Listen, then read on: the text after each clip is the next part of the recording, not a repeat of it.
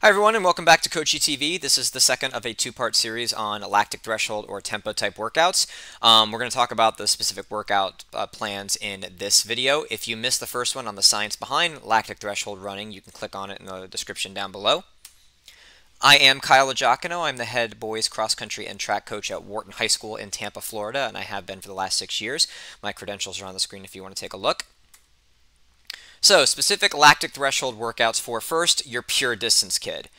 All of these workout types need to start with a complete warm-up first off. You're probably going to have some kind of continuous running, and then your drills, skips, strides, that kind of thing. In my aerobic threshold workout series, I advocated for not doing this because it doesn't, it loses some volume, or you're getting volume that really isn't helping you.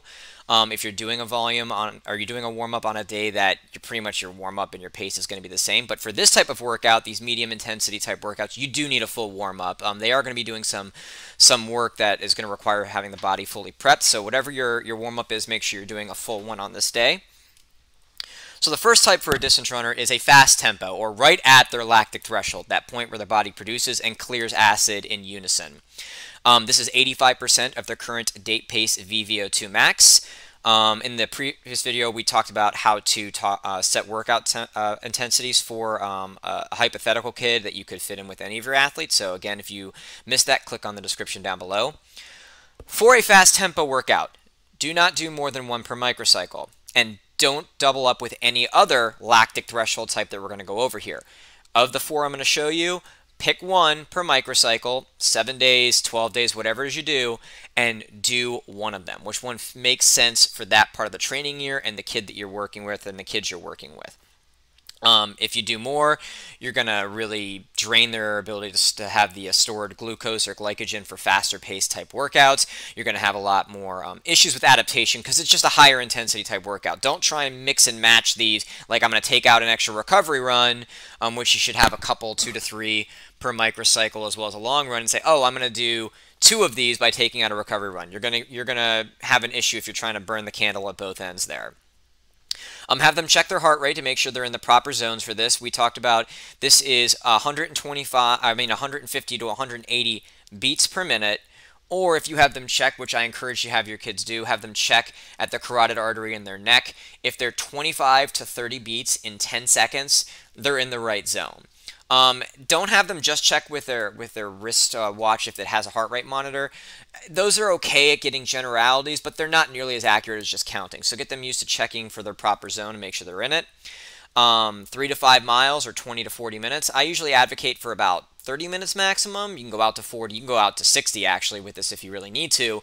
But anything more than 30, and I get the feeling and I get the sense that my kids always there's a diminishing return. You're not getting as much as you're giving up with those extra 10 minutes. If you're worried about volume, in a later slide we'll talk about how you can add in some volume safely on these days so it doesn't slip.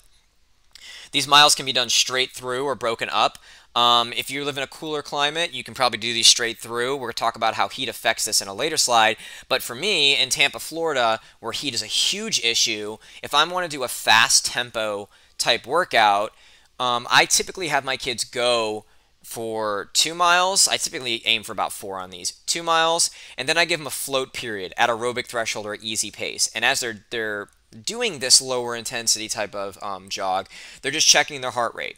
And as soon as the majority of their group gets back down to 25 beats in a 10-second window, they take off and finish the second half of the run.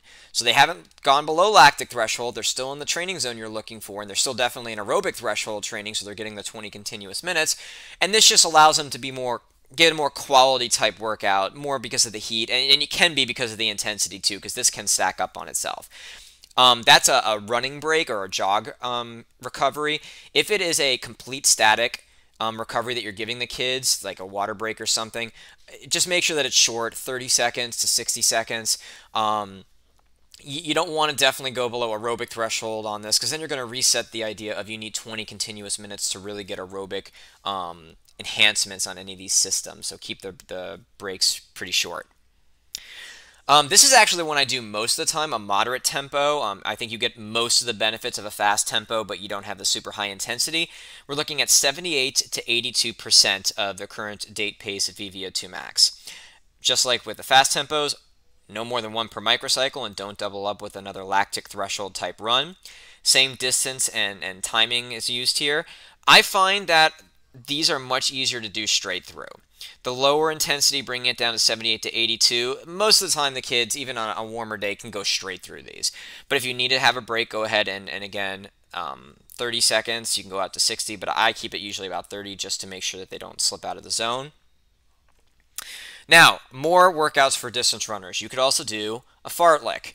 For those of you guys that have never done a fartlek before, this is, after your warm-up, it actually translates to speed play, where you're having periods of ons, or faster pace, and offs, which slip back into your easy pace or aerobic threshold type workouts. This is a lactic threshold type run. And so just like before, you would not want to do more than 1 per microcycle or double up with any other ones.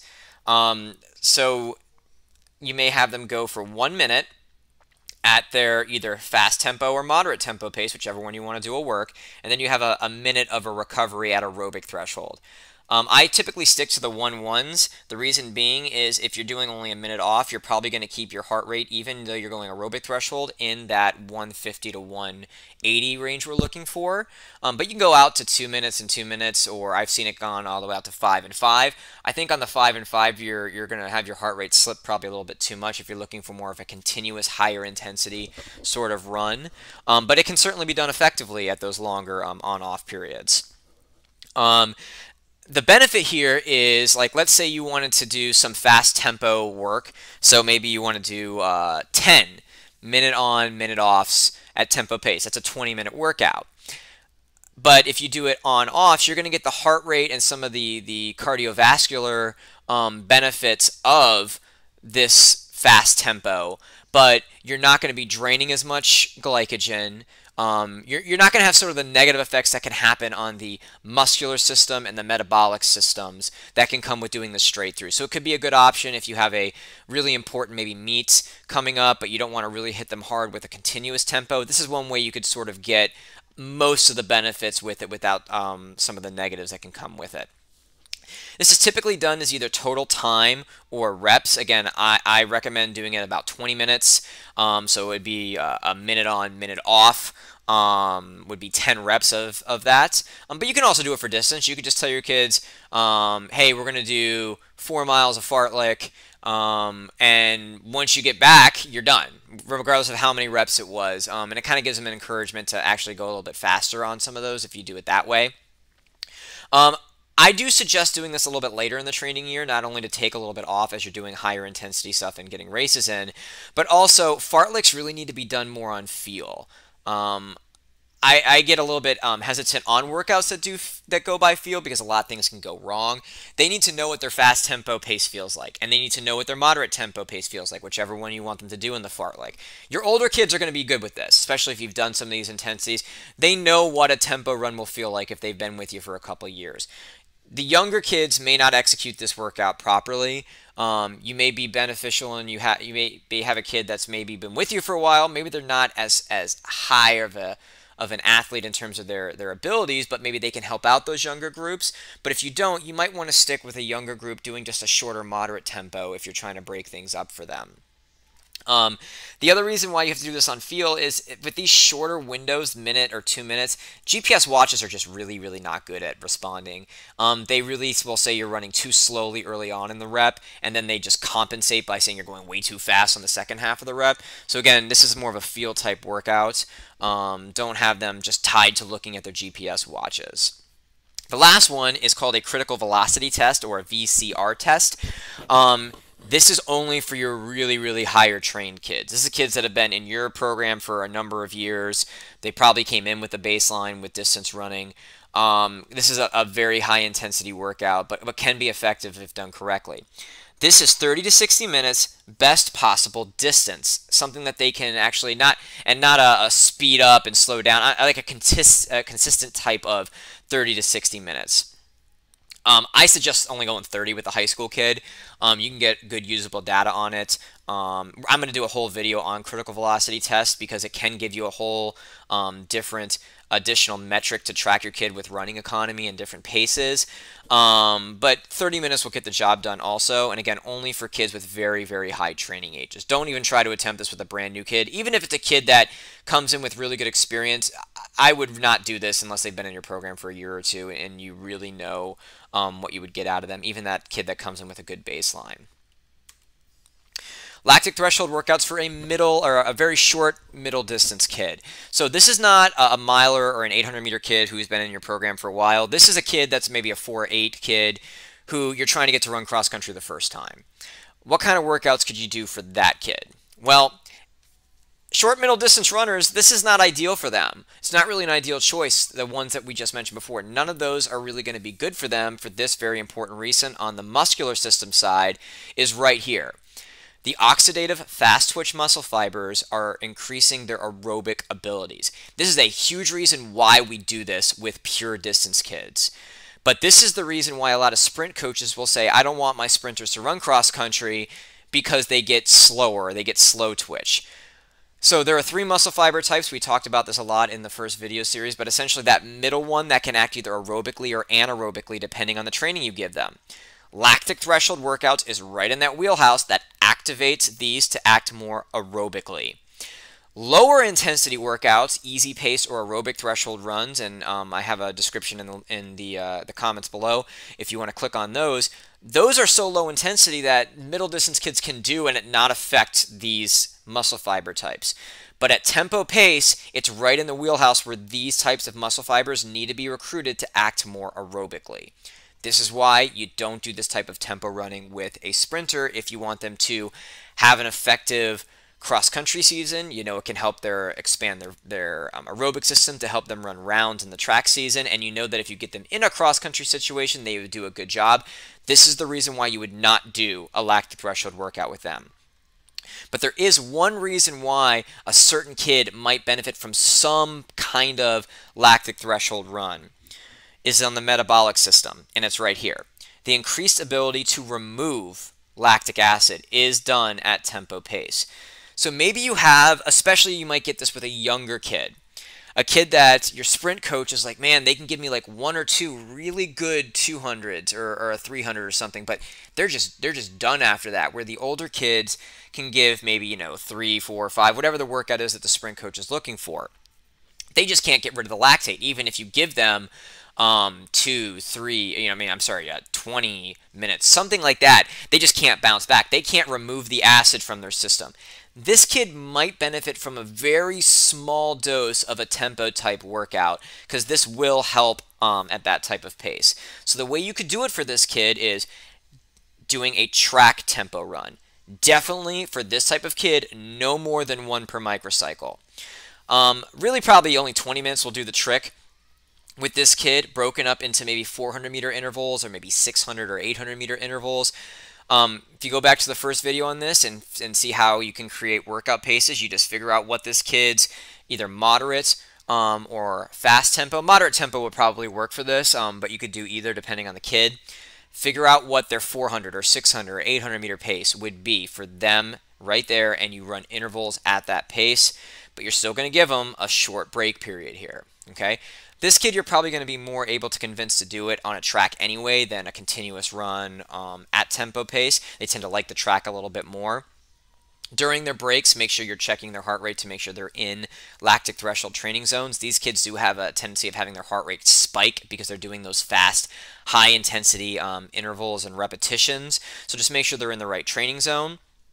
If you do feel this is right for a kid because they're just not removing lactic acid very quickly, keep it early in the training year in a conditioning, general preparation type of period, and definitely be done 8 to 10 weeks before the peaking period. I would say probably before that, but definitely no later than that time of year for this type of kid.